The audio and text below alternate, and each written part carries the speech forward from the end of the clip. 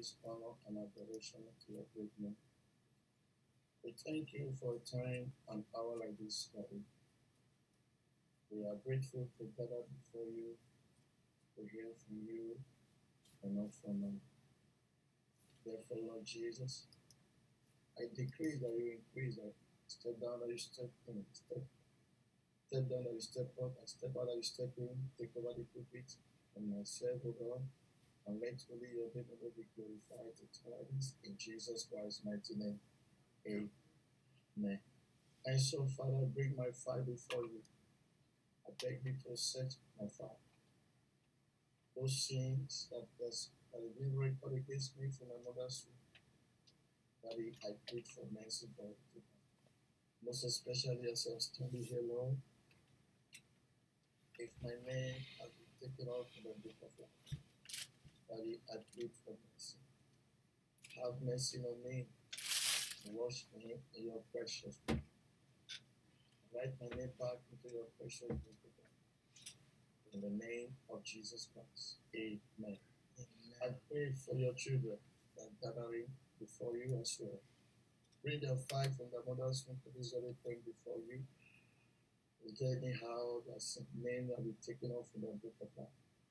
I beg you, Jesus, show mercy. Have mercy upon them. And write all their names back into your precious book. So that rapture will not take place so that will be led behind. This is my prayer, Lord, in the name of Jesus Christ. Amen. Thank you, Father, because you have taken over everything. Powers of darkness, misinterpretation of the word of God, have been held captive. In Jesus Christ's mighty name, we pray. Amen. We just begin from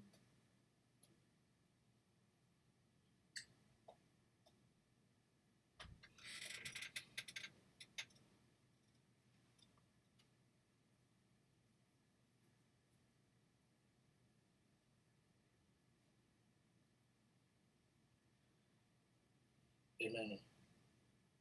Amen. In the book of Intercessory,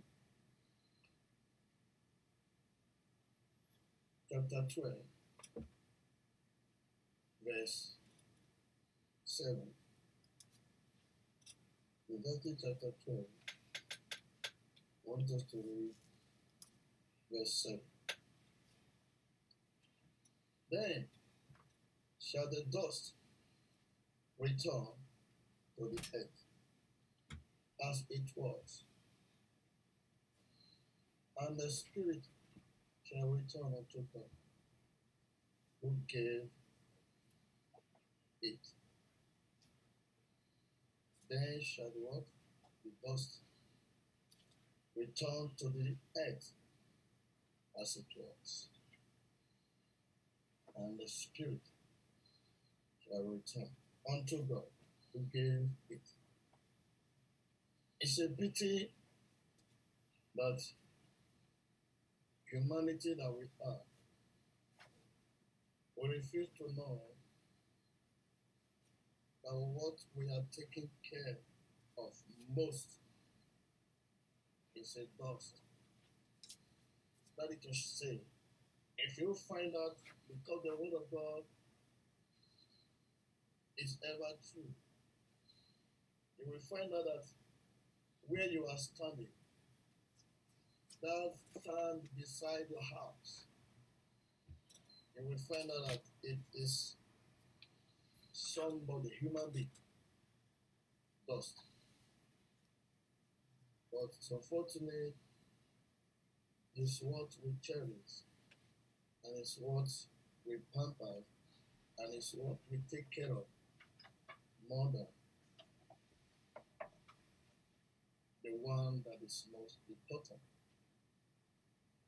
Where we read said that the dust, who are the dust, meaning you as that is listening to me, and I that is speaking, we are all dust. We are all sand. That's what the Bible said. The topic before us this morning said, where we be the final destination. Where we be your final destination. There is something that is not mentioned in that place we're in. In measure 2, he have told us where 2 of them we go. But I think the third one, the reason why he didn't mention it is because he don't know where you and I have decided for that one to go. We already know that the body must return to where it was taken from, which is the dust, the earth.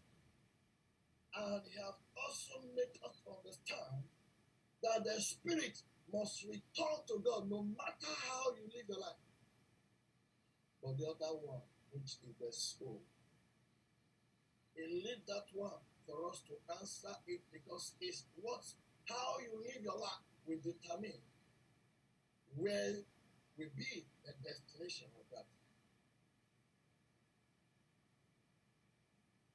So that is why the question before me and you is asking, where will be your final destination? When he says soul, where your soul, where will be your soul final destination? See, the spirit must return to God who gave it, and the body must return to where he was taken from, which is the air. But the soul, where are you sending it to? Where am I sending it to? Is what is asking you and I this morning. Where am I sending the soul? Where are you sending the soul to? Because he told me and you in the book of Hebrews, chapter 9, verse 29. Verse 27. Hebrews chapter 9, verse 27. And as it is appointed unto man once to die, but after this, what follow is sin, the judgment. What will be the judgment of your soul after you have appeared before the judge? What will be the final judgment for your soul? What that thing you shall give account, they shall notice about you and where is it taking me and you to? Is it going to be said guilty or not guilty? And what determines whether it's going to be guilty or not is how I and you are living our life now. Where will be our final destination if rapture takes place now? If rapture takes place now, anyone that is left behind, I believe that person should just know where he will find himself. Because if they said 3 days, when coronavirus came out, I was saying how people were loading their home. Their home became like store, a place where they are like a supermarket in fact. And that time there was still a freedom. Now, for 7 years, how can you be able to survive it for 7 years that you will not take them out? We can still buy and sell now. During when coronavirus came out newly, we were able to still buy, we still sell. Don't come on 3 days dry fasting. You know how you struggle. Then, after rapture, how do you think you can make it? So if you and I breathe our last breath now, where are we heading to? Where is our final destination? Where is our final destination? The thing that gives answer to it is not by me saying it or by you saying it. What answer that question is my character. It's the way I am living my life. It's the way you are living your life that gives answer to it. It doesn't matter what you are saying from your mouth. It doesn't matter what I am professing with my mouth. If I say heaven is my life in agreement, is my life according to what I am saying with my mouth. Is your inner man the same thing as you are saying it? Am I sure? As I said, I am a born again. Am I sure my inside is a born again? Question to me.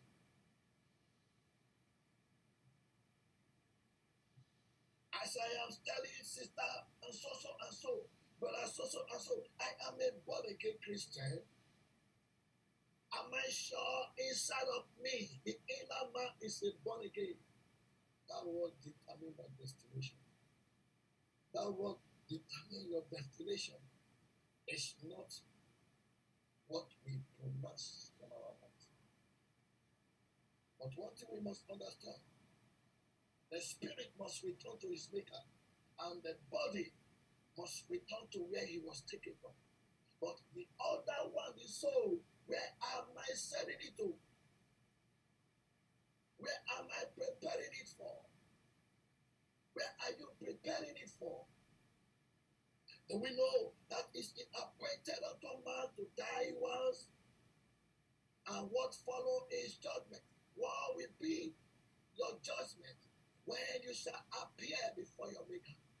What will be my judgment when I shall appear before my maker? Where will be our destination? The Bible tells me as you in the same book of Ecclesiastes, chapter 12. Ecclesiastes chapter 12, verse 14. For God shall what? Bring every work into what? Into judgment. With every secret thing, whether it be good or whether it be evil. This is what determines my destination. This is what tells you your destination. Not what I pronounce. Although the Bible, I know you may say, the Bible says that what I hear you say is what I do for you. Yes, it's true. But if that is true, so that I hear right now, it will be there. That is why it's not any man's business. If I should, when I am alone, when nobody is seeing me, it's not life for me to live a life as I want to live it. If I said, oh, sister so, brother so, my pastor and whosoever is not yet see me. But remember, the Bible is just to us now. But with every word secret thing, that thing I was sitting at home saying, without anybody with me, that thing you carry, I carry to that brother and so, to discuss about the other person. Although the person you were talking about was not there, but he said every single thing. So, where will be our destination? It's left for me to live holy, secretly and openly. It's left for me to say, sister so, I love you. But when I go to my secret, my closet, where the sister and brother is not seeing me, It's not left for me to start saying, don't mind her. I don't do what I did not so that they will not say we are not loving.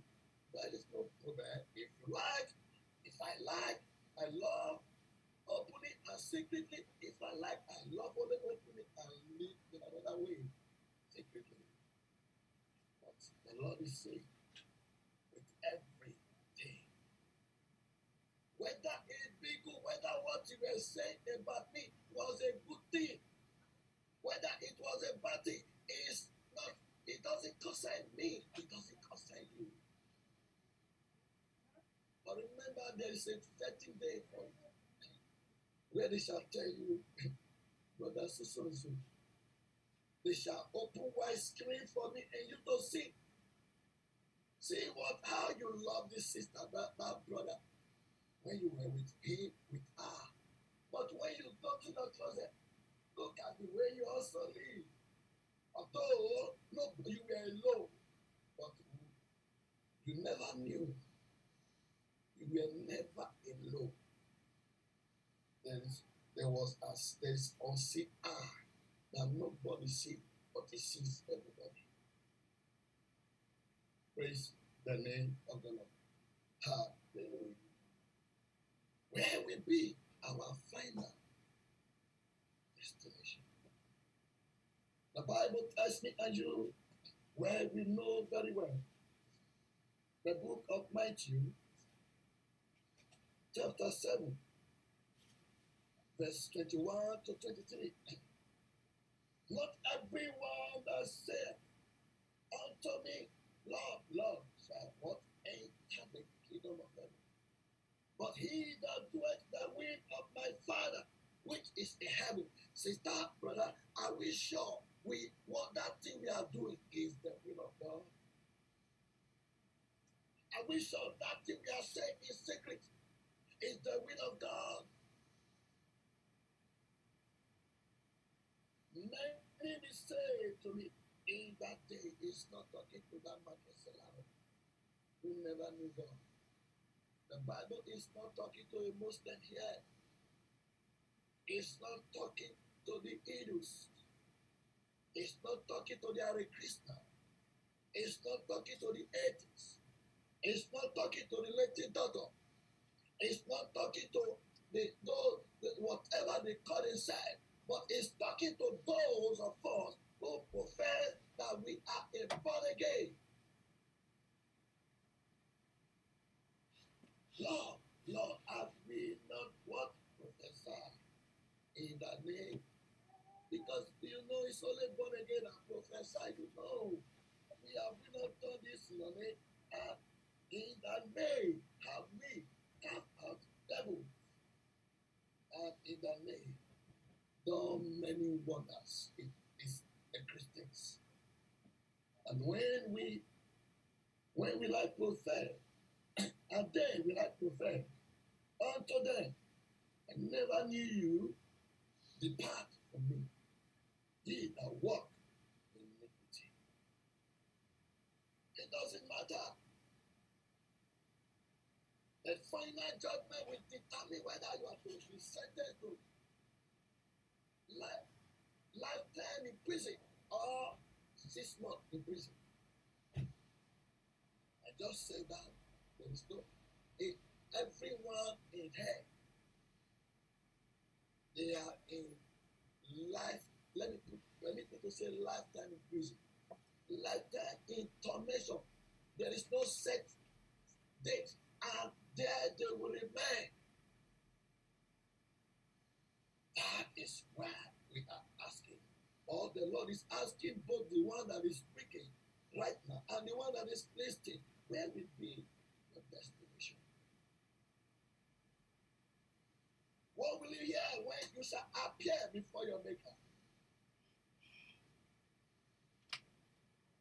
There's a song that said, if you want to really live in heaven, you better be heavenward conscious. Am I conscious of heaven? Are you conscious of heaven? If you are conscious, if I am conscious of heaven, I will live, I will be genuine when that brother and sister is not there. When we are in public, I will be genuine to that brother and sister. When they are not also with me, I am alone. secret now. I will also be genuine to him or her. Why?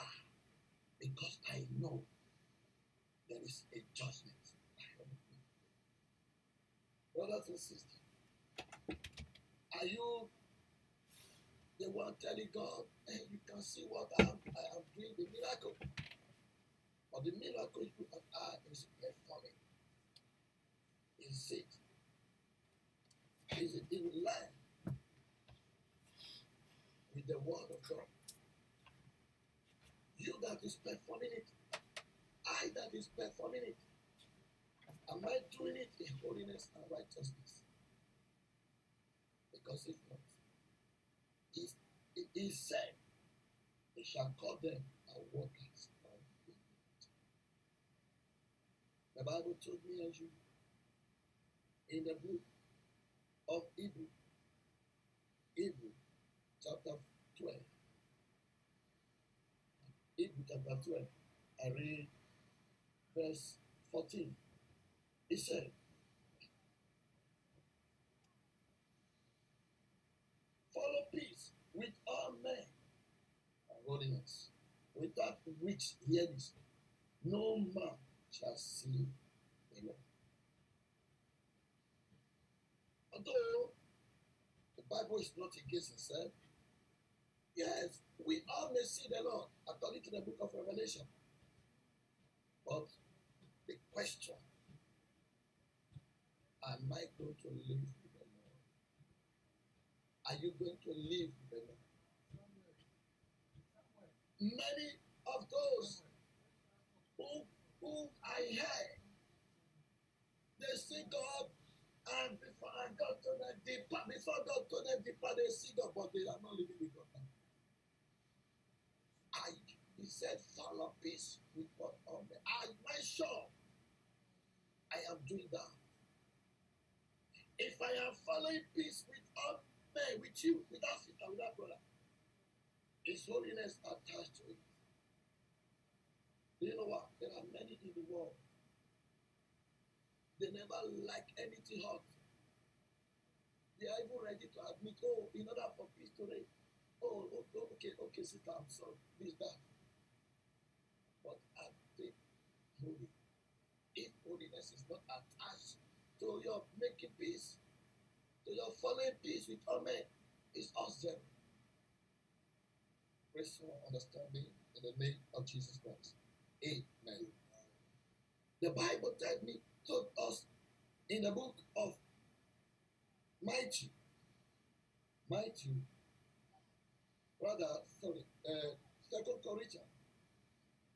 Second Corinthians chapter 1, chapter 7, verse 1. Because many of us, in the book of 2 Corinthians chapter 7, verse 1 said, having therefore these promises, dearly beloved, those of us that is saying, don't look at the heart. Hear this now. Let us cleanse ourselves from all filthiness of the flesh, the outward man, and the spirit, and our spirit, perfecting holiness in the fear of God. If you say your inside is okay, I will let you know that what I say outside of you came from inside. For example, you put on attachment, you put on collar, it came from the inside. You set off on where it inside before you wear it out. And if you are telling me also, my heart is clean, or maybe you wear your skirt that is helping the government to see that their community, but your inside, how does it look like? Because the Lord demands both in and outward cleansing. Do you have this promise in you? You are it demanded of you to live holy within and without. Your inside, my outward, your outward must be clean. Because that will determine where will be our destination. You cannot tell me your destination will be heaven when you put on your skirt and gown, every place you park, you help the community to sweep their floor. But inside of you, the Bible, no wonder the Bible tells us, but inside of them are full of dead men bones. If your inside is full of dead men bones, it doesn't matter whether your trouser, the skirt, the gown you are wearing is long from here to America. It doesn't matter. If you like, when you tie your hair, it's very wonderful. When I am using the female, they are common to identify Christian than the men at times. Yeah. If you like, let your hand be the shirt, the shirt you wear, even cover your finger. If your inside finger is not covered with holiness, you are on your own. Your destination, nowhere it goes. So let us not deceive ourselves. Let us be cautious. Let us be careful. There is a destination. That is what Brother Santi must know. That there is a destination. There is a final destination. If it's not left for me how I should live life, there's no cause for life. The head shall tell. Brother, sister, many a times it's a pity that you want people to be pushing you. For example, many people say, sister, so and so, that's when you say over your dead body, you will not forgive, no problem. Go ahead. But mind you, that there is a final destination. I told some people the other day, we are all in a steering. Everybody, every Christian, you are on a steering, individual steering of a car. You are driving it, I am driving it. I must definitely arrive one day in the place. You must definitely arrive one day in the place. Every one of us, we are in a steering. Driving a car, everybody, as long you are, whether you are a Christian, you are a Muslim, whosoever they are, we are all with our individual car. We are driving our individual car. We must definitely arrive a destination. That is what we must know. We are all driving. Everybody on this one. All we are seeing now, that we are talking now, because when you get, you are driving on the road, you see sister, so that you know. Hey, you on your own. How are you? Oh, okay. That is what we are doing now. You talk, you see us. We attend. We call. Hey, sister, so how are you? That is it. Does it. After we finish now, we all log out. Meaning we continue the driving. But you're steering. That your car. Where will you land you that car? That is what we are talking about. The Bible tells me, because of time, in the book of Psalm chapter 9. Psalm chapter 9, I read verse 17. Sorry, verse 9. He said in verse 17, Psalm chapter 9. He said, the wicked shall what? Be turned into hell. Final destination. And all the nations that forget not. The wicked. Do you know we are wicked? If what Christ did for us is not appreciated, do we know we are wicked when we still carrying name Christ to the cross? Sister, brother, how will you feel? Tell me. If you see me, let's say, sister, so and so, you see how when I was nothing, how he take care of me. He bought me a house, bought me a car, but One day you will see me fighting that person. You that know what the brother that person did for me, won't you call me a wicked person? Fighting when you know that person very well what he did for me. But it's one day you see I'm fighting him, fighting her, you will call me a wicked person. Not the wicked, the other are the wicked. It's you that call yourself a Christian, but that was against God. That what concerned God never concerned you. The Bible tells me as you in the book of Matthew 5:8, which has used that place to round up now. Matthew chapter 5, verse 8. He said, "Blessed are the pure in heart, for they shall see God." I heard it, but they shall see God, not only see God, they will also live with God. That is that destination. But mine, you, sister, brother, where will be my destination? It's not left for me to live a sober,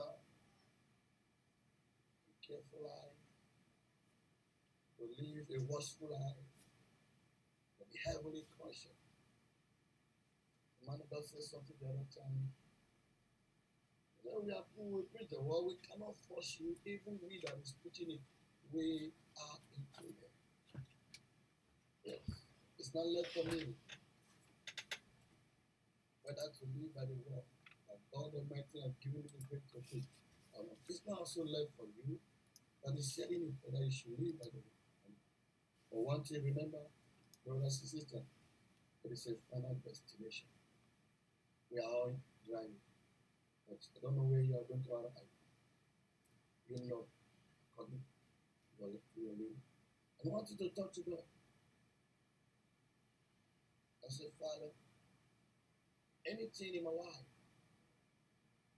that is heading me to a place where I will ever regret of it born into the world.